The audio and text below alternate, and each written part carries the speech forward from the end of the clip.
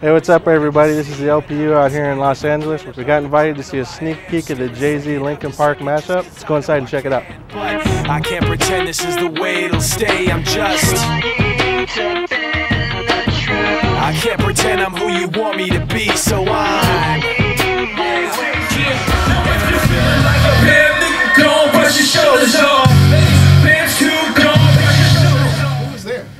Was it just as crazy how it looked on? It was nuts. We're both sitting here with chicken because we're remembering how great it was.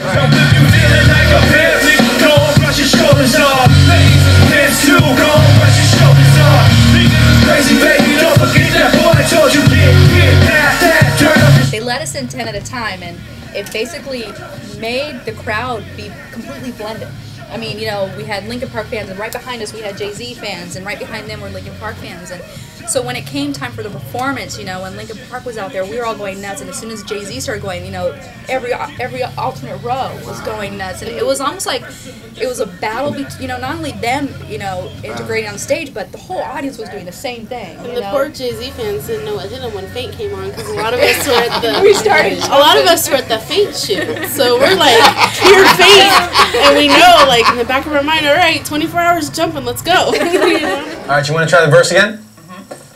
Grab a bite like I'm blacks in the tank. Never jam though, never get high, never run out of ammo. Niggas hating the shit cause I changed your bitch. You know your favorite, I know we made you sick. And now you're acting raw, but you never had one. And now they carry your hoes when I'm married. When they started playing together, the way that they mixed and turned it into something unique on its own to make it sound like that was just incredible.